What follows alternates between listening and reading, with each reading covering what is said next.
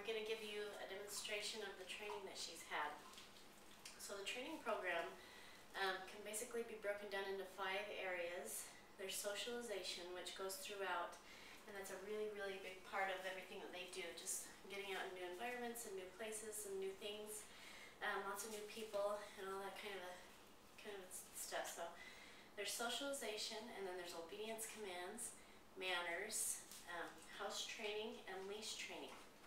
And most of what we're going to be showing you here today is going to be the manners and the obedience commands. And then I'll touch on house training and leash training as well. So starting with manners, some of the manners that she's been taught are placed on command, but many of them are just behaviors that she's been taught that are not placed on command. Like you'll notice she sits automatically for a greeting. And this does a couple things for us. Number one, when it keeps her planted, so she's in one place and not all over the place. And then also when her hind end goes down, her eyes come up and she's looking to you, and then you have her attention. It's also really handy, you know, when she's around little children and stuff, to keep her from licking their faces and getting all over them. It's just a really good habit to keep up with for manners. So if she doesn't remember every single time, just always remember to ask her for a sit when she comes up to greet you. And I want that to be her default behavior when she doesn't know what else to do.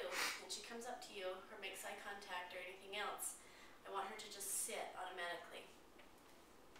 Another one of her manners that she's been taught is to take food very gently from my hands. I want her to be very soft with her teeth and to be conscientious of where the food ends and your fingers begin.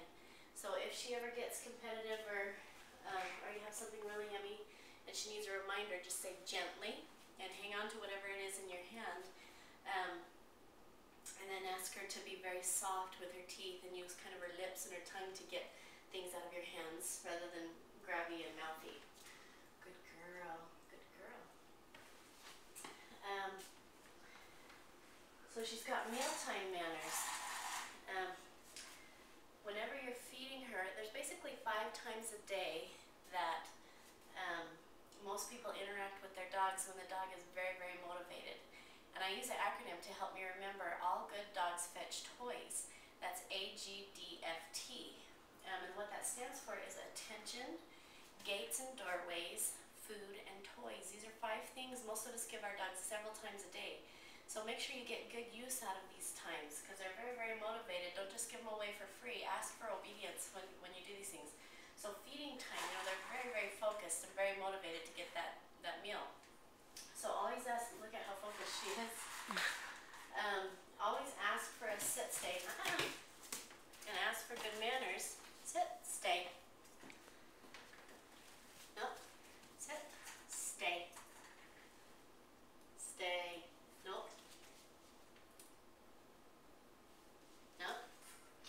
Sit, stay. Nope. Stay. Stay. Stay. Okay. Good girl. Okay. And just like that, you know, she's hungry. That's her breakfast. She hasn't eaten yet this morning. And so it might take some repetitions to get her to do it right, but always follow through and ask her to wait for your verbal release before you give her permission to eat or go through a door or gate, and we'll go through all that here in a second. But basically, the foundation of the program is that we're replacing physical control with verbal control. We really want her to be responsive to your verbal commands and relying on your verbal cues rather than having to physically manipulate her or hold her back or whatever.